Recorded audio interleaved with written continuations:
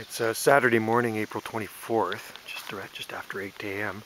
and I wanted to give you a look at my chainsaw carved stump in the daylight. It doesn't look so freaky. It's kind of a rough job. I mean, I've never done anything like this before, but there it is right there. Looked freakier last night because I had the flashlight on it and it was dark, so. But that's what I did with the chainsaw right there. Almost looks like a mask. See, and I've sort of carved in around it there, around there. Sawed a couple eyes out, some eyebrows. He's got his mouth. My wife said it looks like a pumpkin face. But anyway, I got another stump I'm going to do just over there behind this one, so see, maybe it'll turn out better than this one.